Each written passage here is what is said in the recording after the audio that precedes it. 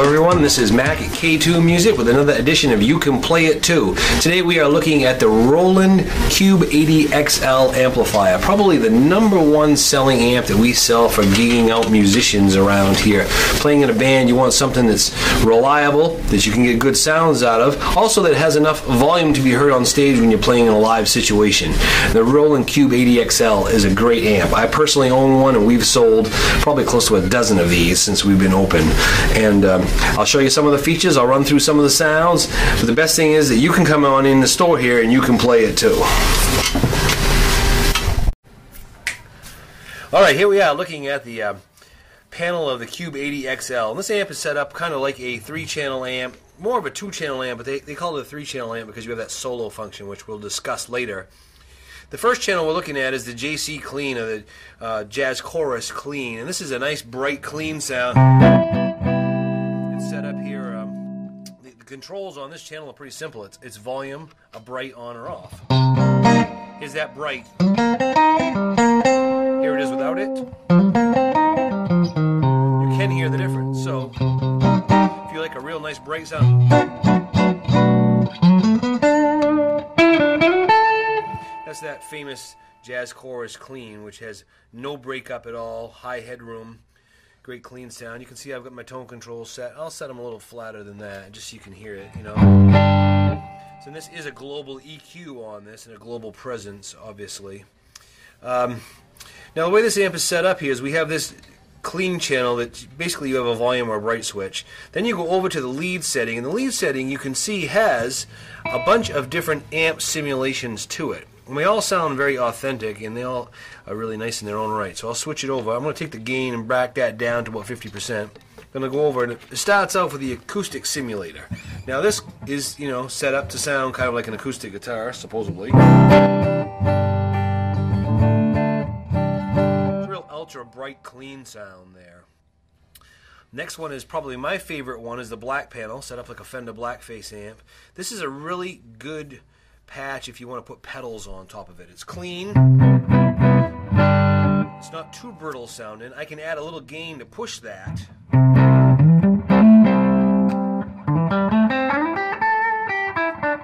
Thickens it up a little bit, and that's great for pedals. I've used this personally on my own. If you want an amp to run pedals in front of, that really takes an overdrive pedal nice and all your other effects. And that will get a little dirtier than that. The Deluxe Combo is a Fender, like a Deluxe Reverb sound.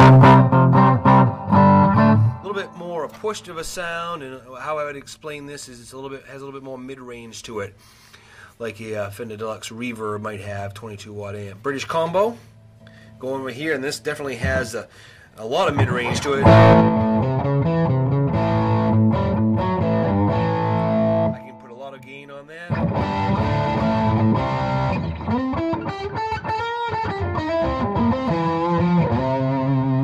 Or I can come back a little bit now and clean that up a little bit, maybe with a neck pickup. Maybe add a little top end more to that, and I've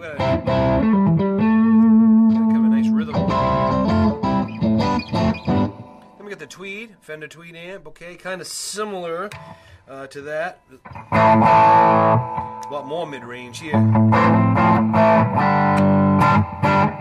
Again, real nice for a clean, you know, for a bluesy sound. I can bring that gain back and add my volume here a little bit and get that real nice kind of neck, you know.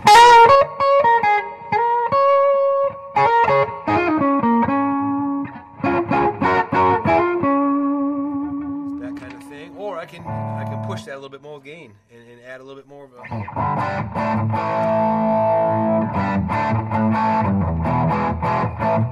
Think of an old Fender Tweed amp on that, which was kind of the original circuit for the Marshall predecessors. Then we're getting into the classic. Now we're getting a little bit more of a Marshall sound.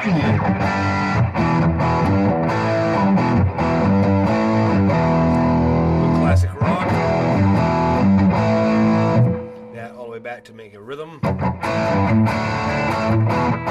Nice range. One of the things that's interesting about this amp is that range of gain changes with each one of these amplifier simulations. Then we go to a metal stack. See the difference there? Classic little dial. darker. Metal's got more top end. I'm going to add the gain. Now listen to this really.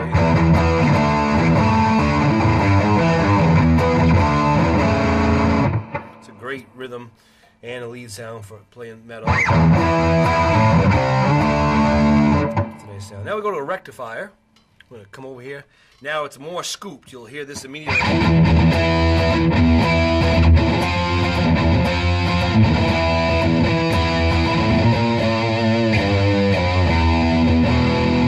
You see that? Back that off a little bit. All the way. Now we're going to go here to extreme. They even give you a new one here. This is great for the real fast.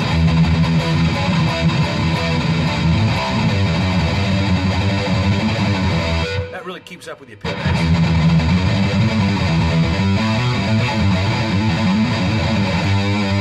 That works really good for speed metal. Then we have their Dyna-Amp, which is Roland's own idea of the harder you play it, the more distortion there is. So that's a feature that's kind of an interesting one, and kind of trying to react like a tube amp. So we're going to go up to the top here. I'm going to go back to maybe I'll go back to our classic setting and bring it down a little bit to show you some of the effects. So here's my EQ straight up. I'm going to set with this sound. I'm going to go down through the effects parameters. I go over to a clean sound. Here's a chorus. This is nice. I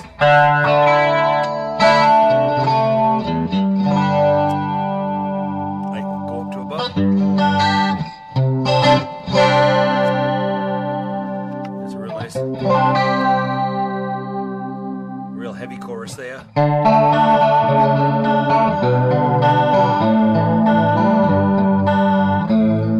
Or a real subtle chorus.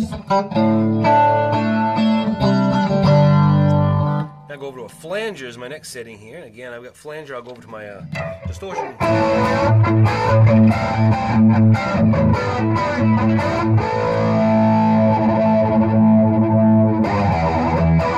Real extreme there.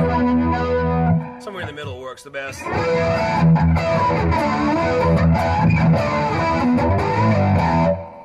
going to come over here as a phase shifter. I'm going to go back to clean for that. So here we go.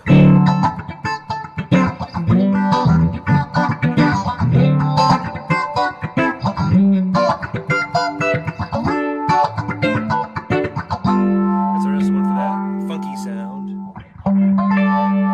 Or really heavy. Tremolo coming on now. And here's the tremolo.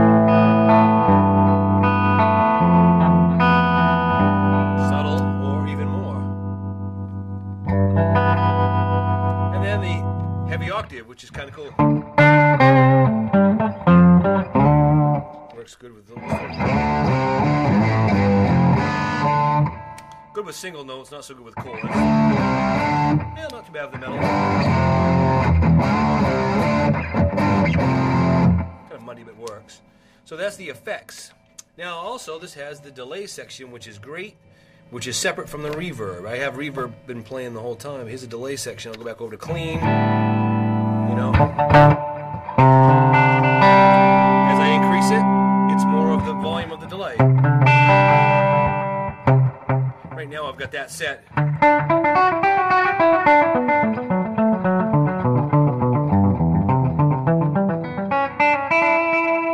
kind of sound there. Now, of course, I can tap that tempo really fast, you know.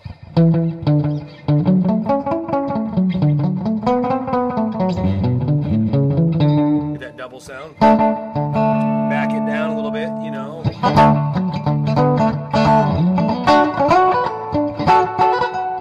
That kind of thing there. Again, delay, pretty straight ahead. This does have a looper in it where I can loop a feature, play it back. It's kind of a nice little feature if you want to do some real minimal looping. I'm not going to demonstrate that right now, but that is in there also. Then my reverb section, I got it set on spring, to a lot of spring, over to plate.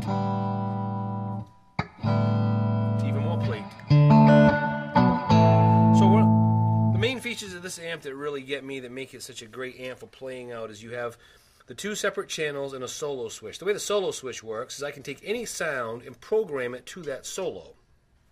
So I can make it a clean sound, I can make it an overdrive sound, or a rhythm sound, or anything in between, and just program it to that. So I have clean, solo, and the lead channel. So, and that's all can be accessed via a foot switch that you can buy for the amp. The other big feature of this amp that makes it nice is you have a separate reverb and a separate delay control. So if you want to run reverb and delay together, you can. And with 80 watt solid state power, these are a very reliable amp. We do have an extension speaker out, so you can plug it into an extension cab, an 8-ohm extension cab. I've done that on a live gig, and it's just been great. I run it on the black panel setting and put some pedals on it and get about any sound out of the amp you want, or you can use all the internal sounds. So the Cube 80XL here at K2 Music for $399. Stop in and see why it's the #1 gigging out combo amp that we sell.